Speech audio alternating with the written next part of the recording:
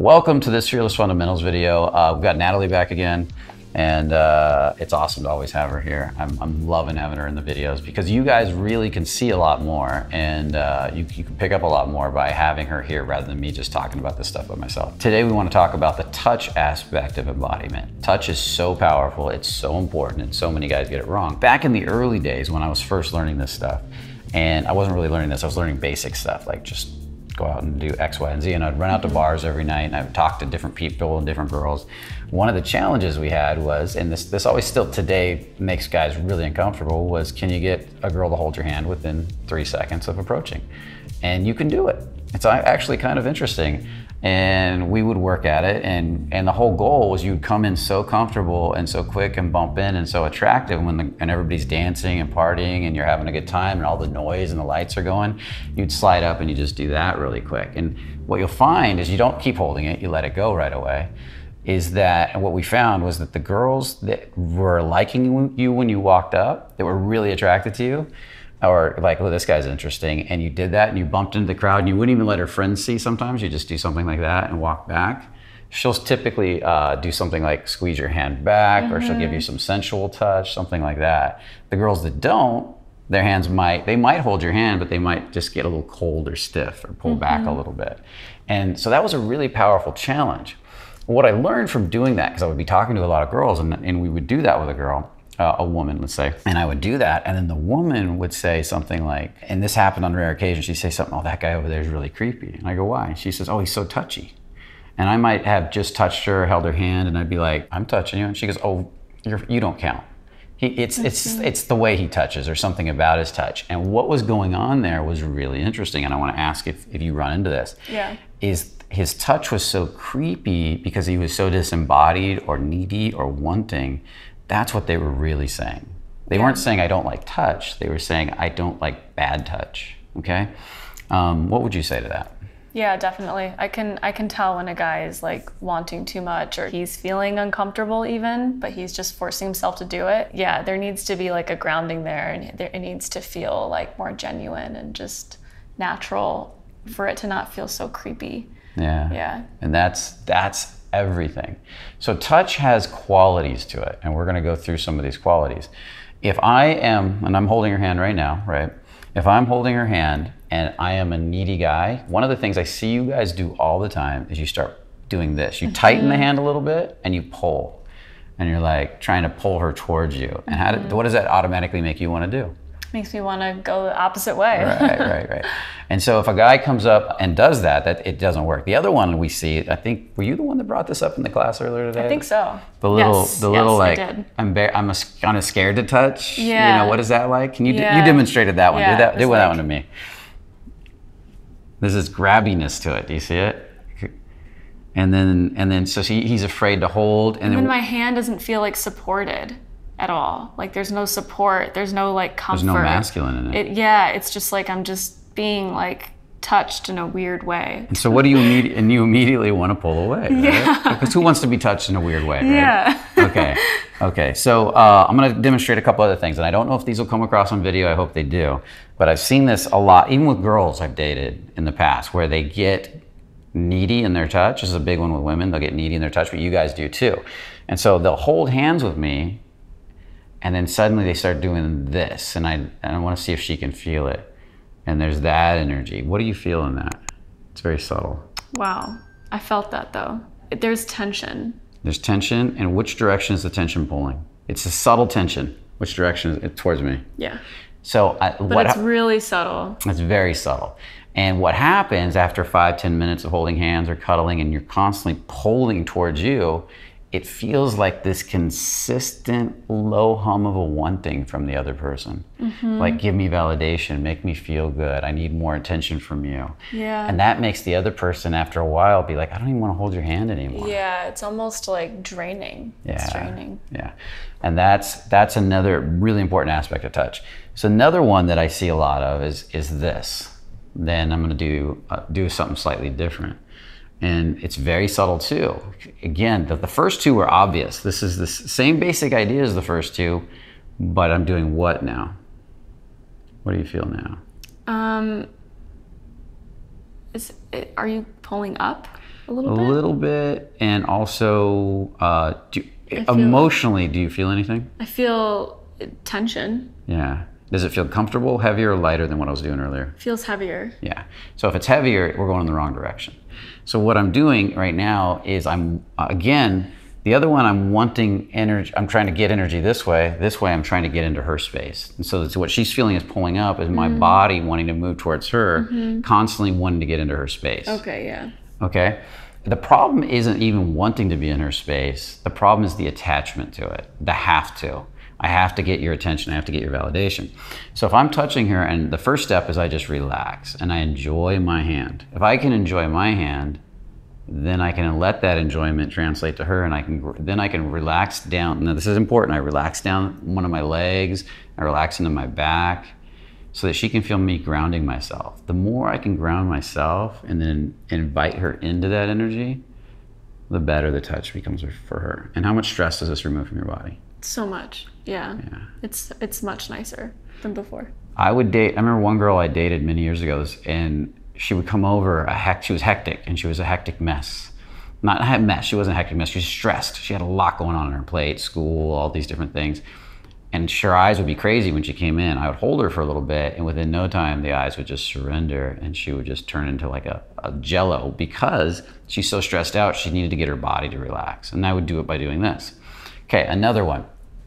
This is really important. So we're gonna jump to the other end. Okay, if I give her a hug, this is another one I see you guys do. You go to give hugs and you try to get into the girl's reality. And it's like this, you see what I mean? And there's a sense of me trying to get into her body, which is what you guys all want again. We talked about that. Okay, now, if I come in and I relax into my spine and let her melt into me, let's see if we can do this really well. Okay. And then I just receive. This is how I practice it. You find somebody to practice with, and you just receive that person in, and you let that person sink into you. If she's feminine, she's going to enjoy the support. Does that make sense to you guys? What was the difference? Did you feel a difference? I did, yeah. What was that difference for you? Felt like our energy was colliding. It didn't feel like yours was trying to like push on me. Yeah, so literally what I'm doing is I'm standing in my own spine, I'm opening in the chest and the stomach, relaxing, and then letting her melt into me. We saw a client, and I just show you that picture earlier today of Nikki and I did, yeah. And it's the same exact thing. One of our models was on the back of Raymond. And so Raymond was, have you do it to me, was sitting there like this, and he was watching us give instruction, and he was grounding while she was just melting into him and enjoying his grounding. And what that did is it allowed her to relax into her feminine while he relaxed into his masculine, and they both got energy from that. And it's very enjoyable, okay? How does that feel for you? Feels nice. Yeah, it's very relaxed. And the funny part is her energy, her feminine energy is perfectly matched to charge me up through my masculine, and my masculine's perfectly matched to charge her up through her feminine if we are comfortable with them. If you're comfortable with your masculine, she's comfortable with her feminine. Okay, so how do you begin to change your touch? It's very simple, actually. It's learning to enjoy your own body. If I can't enjoy my touch, my hand, my forearm, any part of my body, and I'm tense, I'm anxious, I'm nervous, and I touch her with it, she's probably gonna feel uncomfortable. But as soon as I start developing a relationship, let's say I just give myself a massage, and I start relaxing into and feeling these parts of my body. And I start to enjoy the feeling in my hands, I start to enjoy the touch, I can relax myself. Then I go to touch her with it, and I'm enjoying myself. Then she can feel me enjoying myself, and she can relax into it. If I'm more focused on getting something from her, and I'm not going to enjoy my own touch, my own sensitivity in my own hands, and then until I get her in my life, I'm like, I'm going to feel good when I'm holding her hand. Now I'm out of alignment. Now it's not going to work, okay? And that's the key. Am I happy without her, and then inviting her into my reality? Or do I need her to be happy? And do you want to comment on that? How important is that to you? Yeah, that's super important. Okay. You need to be the number one. Yeah. See where she just said there, you need to be the number one, and then invite you into my reality. Yeah. And why is that so important to you? Because you aren't available for a relationship if you need that person. Yeah, 100%. Yeah. Anything else? You want that person to complement your life. You don't want to depend on that person, and no one wants to be dependent on that much. Of course you depend on each other in healthy, normal ways, but yeah, you need to like be happy on your own first, because then that invites me in, goes, oh, you're happy, well, I'm happy too, we can be happy together. There you go. Two happy people make something awesome. Two miserable people make something a whole lot worse than miserable. And so just remember that. So as I began to enjoy my own body, and if you can't enjoy your own body, go out and learn to. Get massages, massage yourself. What is it like to even right now to hug yourself? When you do this, are you anxious and nervous? Or can you actually relax and touch yourself and find it sensual and enjoyable? And then when I can enjoy my own body and it feels really good and it's sensual, then I can touch her with that same energy and it comes across. Okay? Wow, that's really cool. That's a cool way to look at it. Yeah, it took me a while to figure that out. Like, how do you feel when you touch your own body? That's huge. Yeah. And so many people, I watch them in class, they can't enjoy their body. They're just nervous wrecks. They're actually trying to calm their body down because it's so anxious. Yeah. As we put all this together, the thing with touch is we covered the hand holding, we covered the hugging, we covered enjoying your touch. Then you want to start learning to touch all the time. And a normal, confident guy touches a lot. A normal, confident woman can touch a lot. I've seen women touch me a lot, just in natural conversation. How do you start touching a lot? Well, it's simple. Especially if you're in a bar or a loud setting, it's much more normal to touch a lot because of the noise. I might have to lean in and I'll just touch gently on the elbow, okay? You might get close to somebody and bump into them and have a conversation, put your arm around them a little bit and whisper in their ear. You might crack a joke. You might tease her a little bit. Oh, you look like trouble. And then you tap her on the arm a little bit, right? Or you look like trouble, look at you. And then that kind of thing. And you play a little bit. You have fun a little bit. And so I want you to start thinking about ways you can touch from now on. It could be as simple as, and I've done this when I was beginning and I was really nervous. If a girl had a ring on, I'd ask her about her ring. Oh, let me see her ring. Just so she could feel that because I knew I had good hands. I was very relaxed in my hands. That was another thing I did. I took massage classes and that really helped me to get comfortable with touch. And then, so I knew if I touched for a minute, she'd be like, oh, he's got a good touch. And I would do that. And so all these different ways of making touch habitual become really, really important as you move things forward. I'm gonna end this on one note. A lot of guys go out on a date, and tell me if this is true, and they stay completely away from the girl all night. I don't wanna make her think I'm a creep. Right, yeah. And all night long they got, okay, how you doing? They don't touch at all. And then at the end of the night, they want to get a kiss, and it seems really awkward. Is that not true? Yeah, that's so true. Yeah, you're missing the opportunity to connect through touch, which isn't always a bad thing. It's not a bad thing. It's to connect through touch. It's just about the way that you do it. Yeah. And women want to be touched. They just want to be touched by somebody that knows how to touch well. Okay, just like we do. We all need touch. Now, with that said. So this will work. We're going to try this. Okay. So if I take your hands, and this is just an exercise, I want you guys to see this. If I relax with her and ground her, and I start to move in and out a little bit, I'm just going to step back, and what I'm going to do is maintain sensuality in this hand. This is me enjoying my own hand and then enjoying her hand through it.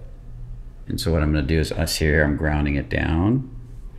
Here I'm touching her forearm, more sensitive part. And I'm grounding through here. I'm maintaining connection. I can look away and do it. I can come over here and do it. As I step over here, there's still an energy between us. I'm hoping this comes across on camera. There's a nice sensual energy. It's very sensitive. And all I'm doing is keeping my sensual energy and my grounding high so she can feel me enjoying myself, and then her sensual energy will amplify mine and we will enjoy each other together. And it's very simple in the end. It's actually so simple it's elusive, right?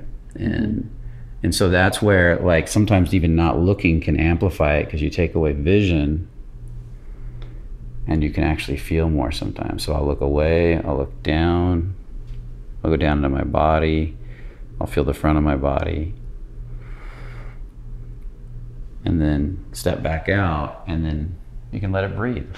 You know, just let it be here, let the distance have a little conversation.